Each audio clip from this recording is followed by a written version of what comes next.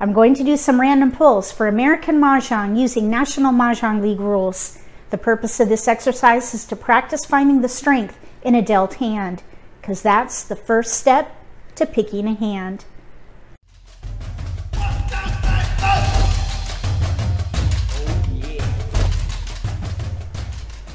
If you're new to Mah Jongg, or if you already know how to play and just want to build your skills, consider subscribing to my channel. That way you won't miss anything. 3, 2, 1. With this exercise, we're going to do a what would you play and what would you pass scenario. We'll do 3 random pulls. Pause the video after each one. Make note of what you would play and what you would pass. Then after the video, write your comment below the video. Try not to read in the 3, 2, 1.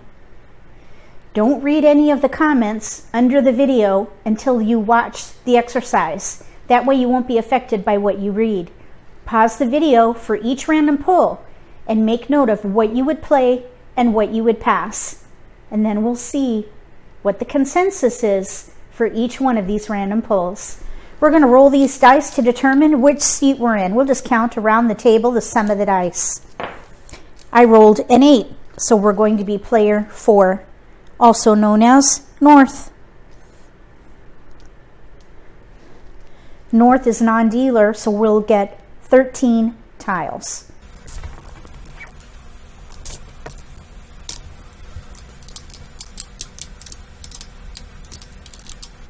We have a joker, a flower, a pair of 1s with our dots, pair of 5, 7 with bams, single 5, 8.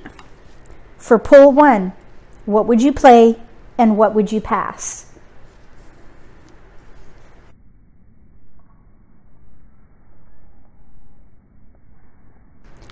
We have multiples. Pair of 1s, pair of 5s, pair of 7s. Sometimes the multiples don't work together. Sometimes they do. In this case, there is a hand that uses 1, 3, 5 through the full range. 1, 3, 5, 5, 7, 9. Last hand under odds. We have 5, 7, 7, 9. I think that the strength of this hand would be the multiples for sure, but also odds. And this is an odd, but our pattern is heavier towards big odds. I think that's what I would play. Probably 5, 7, 9, 5, 7, 7, 9, second hand down on the right. And you can use any number of jokers with those because the convention is pung kong, pung kong. I would hold this for joker bait or hold it for an option for the concealed hand. This probably would be discarded. I would not pass that. Here's the kicker. What would you pass? I would not pass like numbers. In my opinion, that's just as risky as passing a pair. So I would not do that. I would pass one of each suit and break up the joker bait. Pass those. 5, 7, 7, 9. Second hand down, any number of jokers could be used.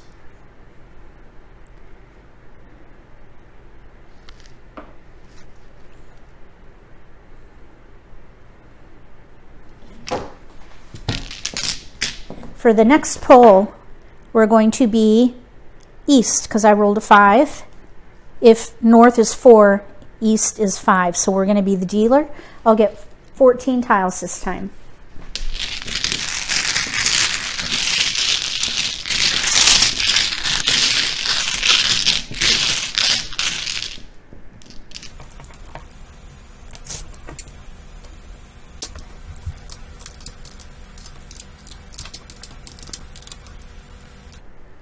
We have a pair of flowers, a west, a pung of green dragons, singles with our dots, singles with our bams, singles with cracks. What would you play and what would you pass?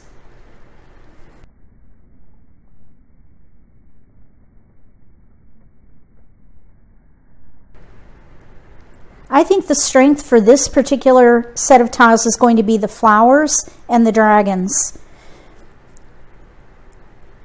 What I think I would do here is hold year potential and consecutive potential with BAMs. So I would hold the BAMs and the 2.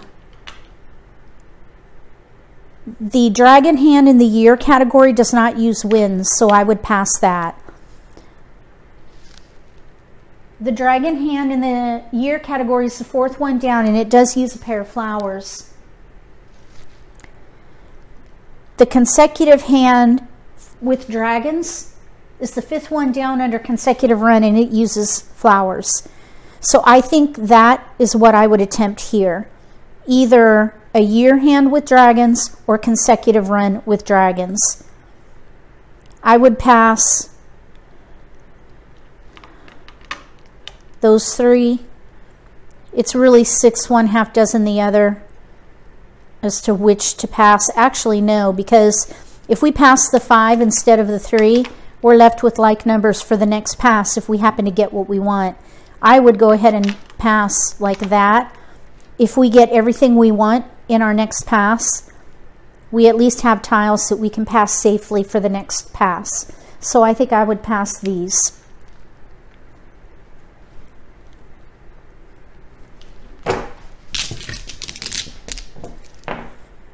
For the third pull, we're going to be player 2, non-dealer.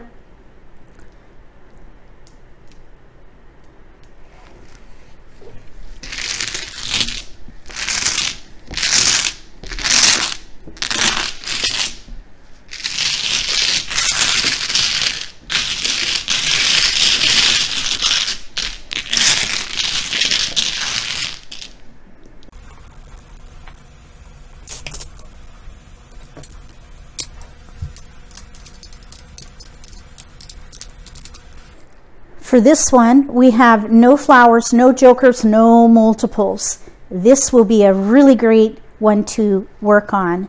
What would you play and what would you pass?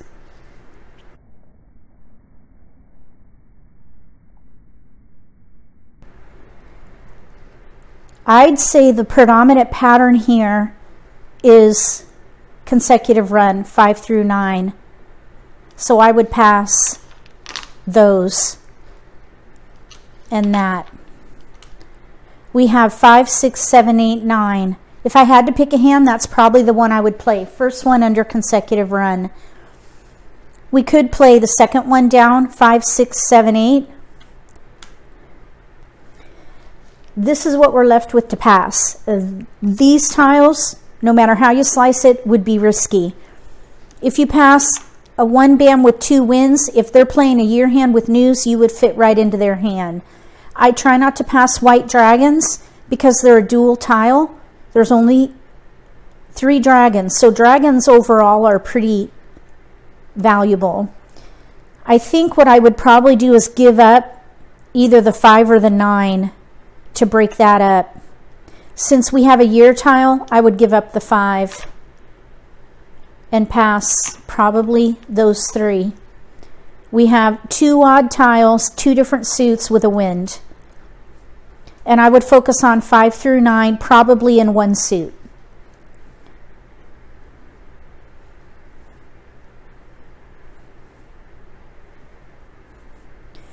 This would be an option for 5, 6, 7, 8 if it paired up right, second hand down. So either the first hand or the second hand under consecutive run.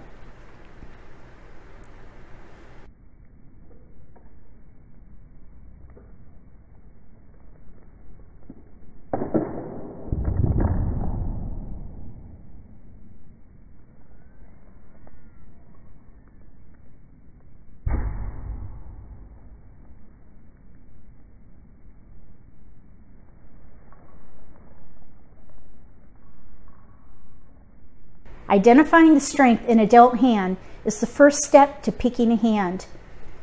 When you get your dealt hand, look for multiples, because American Mah Jongg is a game of multiples.